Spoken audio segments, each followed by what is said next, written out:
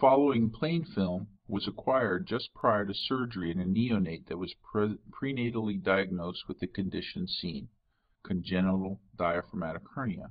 What's the biggest risk to the infant's life if surgery were not immediately performed?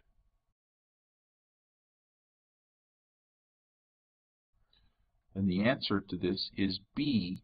There could be respiratory distress or respiratory failure, because what happens with this infant is that when the bowel eventrates up into the thorax, you have hypoplasia of the lungs since there's no room for them to develop.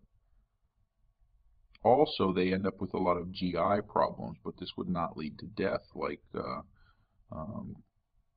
problems with the malformed lungs would.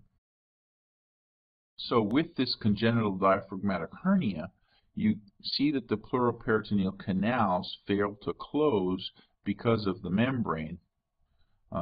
This is going to result in pulmonary hypoplasia, and this can lead to pulmonary hypertension, and that is indeed fatal.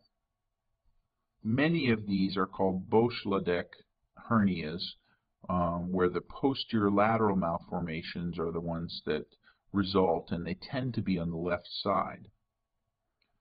Eventration is a little bit different in that the diaphragm forms, but it's very thin and balloon-like, so it allows the abdominal contents to penetrate up into the cavity without actually getting to the cavity.